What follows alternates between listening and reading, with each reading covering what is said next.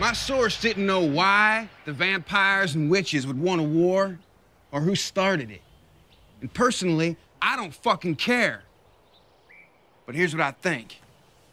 Those witches are fucking idiots for getting mixed up in vampire shit. Did you tell him? Of course not. Because those dead fuckers are hardcore.